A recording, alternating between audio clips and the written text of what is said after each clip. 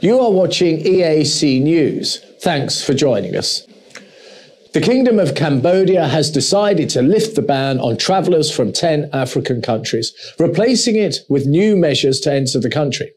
The announcement was released on Sunday evening by the Ministry of Health, a week after the Health Ministry's decision to ban travellers from the African countries that show cases of the Omicron variant. EAC News reporter Ria Soka has the details.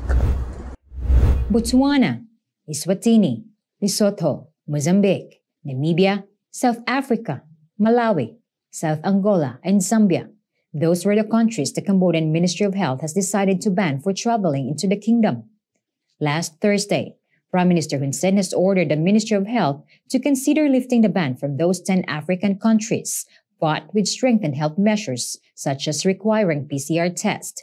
He emphasized that there is nothing to fear with the new variant of COVID-19, as long as there are proper safety health measures in place. On the new announcement, the Ministry of Health revised the health measures by requiring a 7-day quarantine for passengers coming from the 10 African countries mentioned and others considered as countries of concern.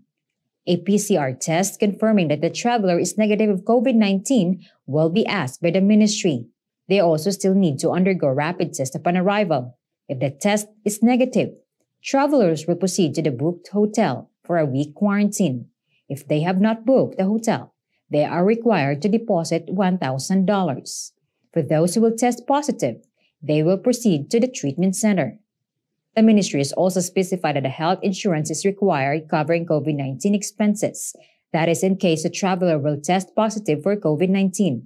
If the rapid test shows positive upon arrival, another test will be conducted through PCR testing. Meanwhile, unvaccinated travelers arriving in Cambodia are required to undergo 14 days quarantine. Reyes Soko, EAC News.